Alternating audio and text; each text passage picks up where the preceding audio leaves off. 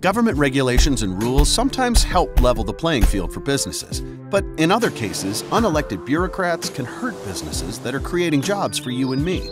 New rules coming out of Washington may hurt franchised businesses.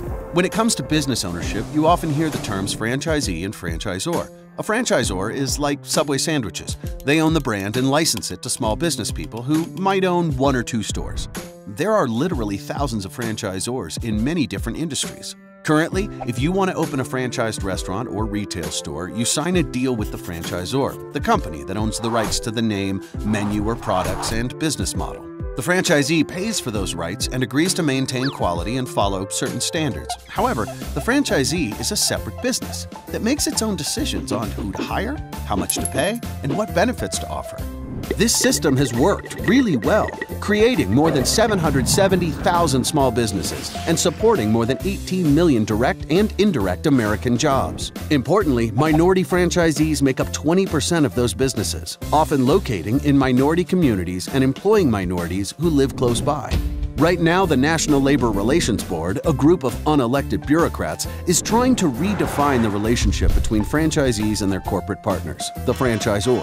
The idea is to make the bigger company and the smaller companies jointly liable for employee complaints and other legal issues.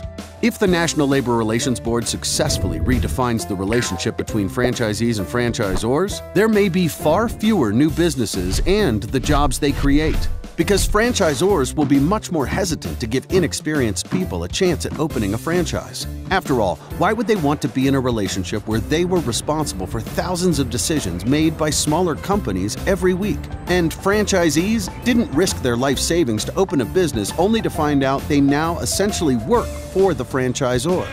Bottom line, this new definition slams the door shut on one of the proven paths to break into the business world. Makes sense? Sometimes Washington needs to understand if it's not broken, don't fix it.